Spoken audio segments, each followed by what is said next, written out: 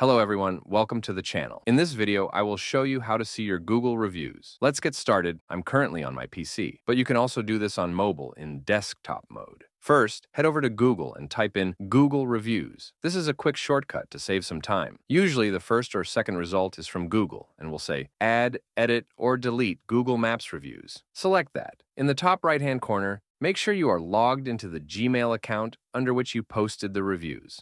Once you're logged into the correct account, click on the Find Your Reviews button. Here, you can see all the reviews you have posted under this Google account. Let's say you want to edit a review. Hover over the three little dots next to the review. Select Edit Review, make your changes, and select Post to update it.